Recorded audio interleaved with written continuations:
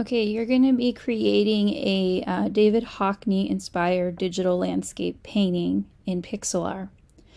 You're going to be choosing a photograph of an outdoor scene.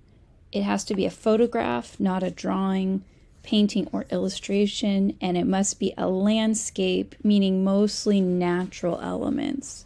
So it can have like a building or like a boat or something, but it mostly should be outdoors, like natural things. You're going to be using that photo that you find as a reference for your painting. The big thing here is you're going to be drawing from observation. In another video, I will do a demonstration on how to approach that.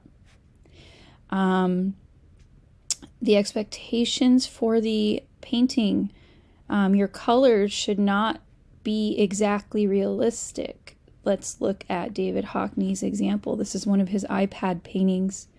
Notice that the grass and the sky are kind of a normal color, but notice the trees that are blue, and then these leaves right here are purple, as is this tree trunk. So you've got a mix of realistic and unrealistic colors, so that's an expectation for your assignment. Your painting needs to include a variety of textures that enhance the natural objects they represent. So looking at the David Hockney example here, I want you to notice the textures that he uses in his work. His grass, his leaves here, this is a texture.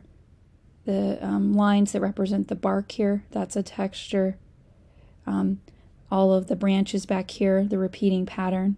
Even the bushes here with this repeating pattern it has, those are all textures that enhance the natural objects. So your painting needs to have texture in it like that.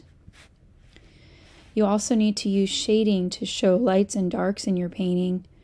He does this by layering multiple times, similar to how we did when we did the landscape painting, the practice together, where I had you do a color and then I had you make a darker shade of that color and paint on top of it to make like dark areas.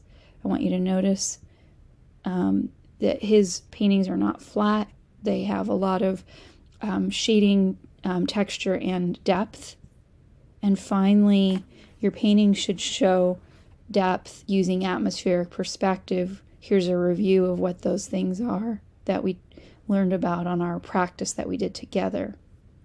Notice the depth that he has in his painting here.